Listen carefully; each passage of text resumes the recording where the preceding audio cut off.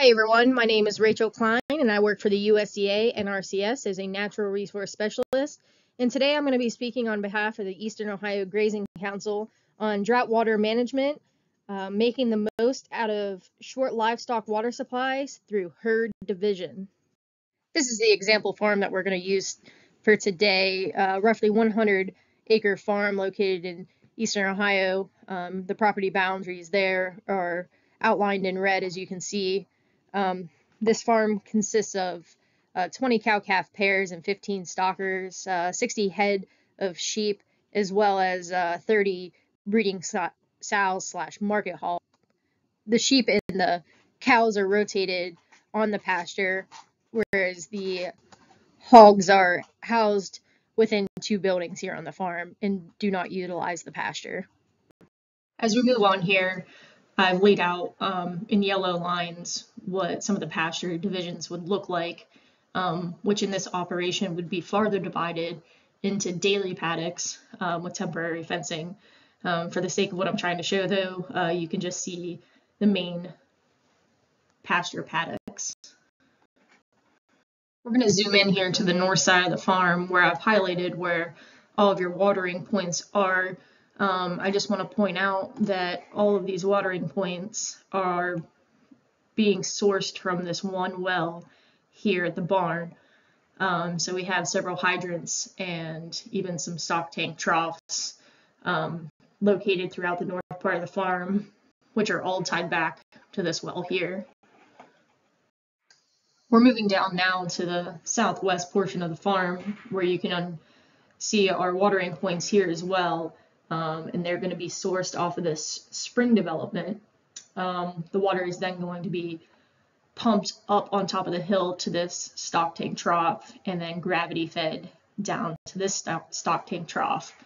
Meanwhile, the hydrants and the additional watering sources being fed off of some pipeline that is attached to the spring as well.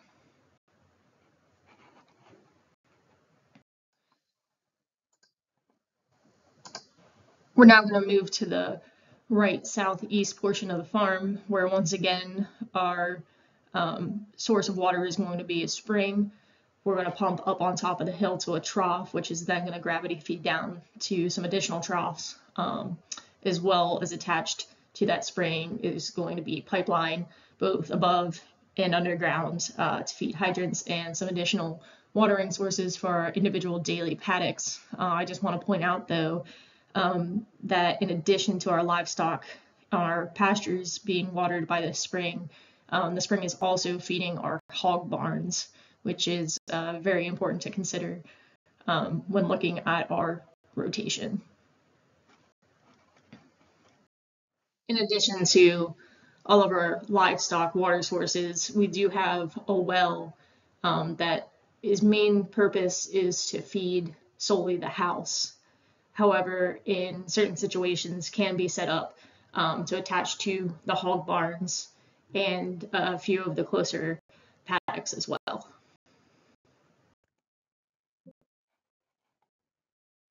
Zoomed out here, we can see the entire farm and all of its water points, all color-coded by what water source they are attached to. As you can see here in purple, we have on the north side all of our water points being sourced back to this well.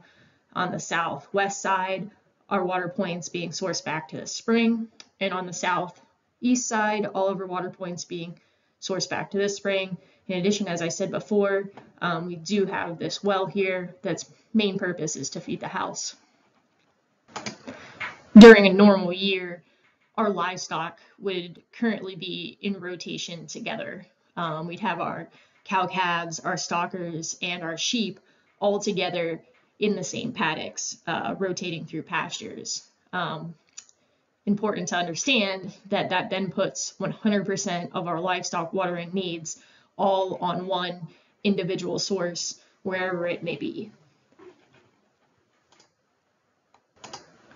Because of the drought this year, any one source throughout the farm was not enough to keep up with 100% of our livestock needs. So what we've done is divided our livestock up into specific groups. So we now have the sheep all on the north side.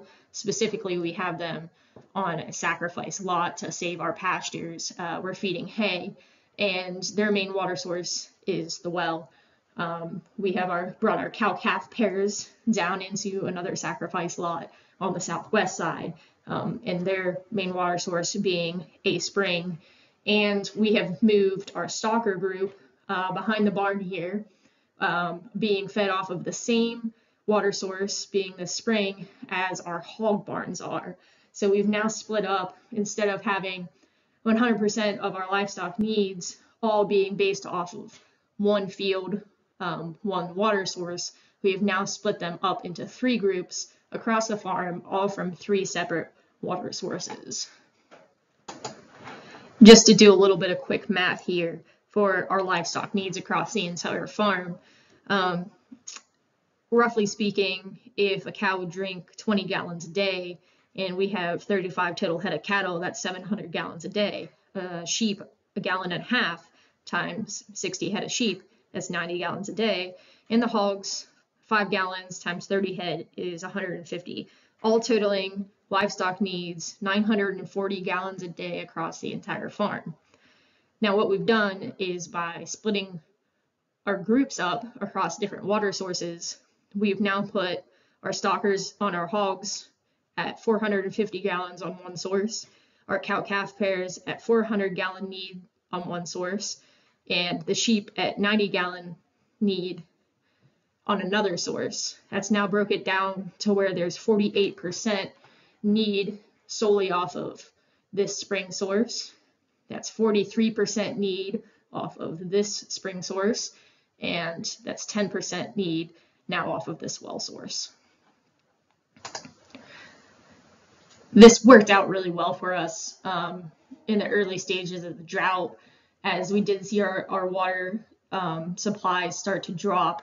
That when we split up this way, it wasn't up to keep up with our animals. However, the longer this went on and not getting any more rain, we're starting to get close to our supplies still not meeting our demands, even though we have broke up our groups across different sources.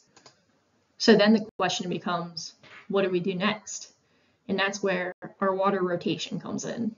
In conclusion of this presentation, I just wanted to remind everybody that this is for emergency drought situations. I understand that in normal circumstances, having your livestock spread out across your farm is not ideal, but this is just trying to create a way that we can meet our livestock water needs without having to haul in outside water to our farm. The first step of this would be taking inventory of what resources do you have, what water sources do you have present on your farm, and also how much does each one of those produce. I didn't mention earlier, but we have our sheep on the north side of the farm. Those sheep drink very little water a day, so even though there are many head, they're actually only taking 10% of our water need from our livestock across our farm. But what's really important to understand is that the well they are on is one of the slowest producing water sources across the farm. So we don't want our cows up there, because our cows are going to drink the most amount of water. So, we're putting our sheep that are going to use less water on our slowest water source.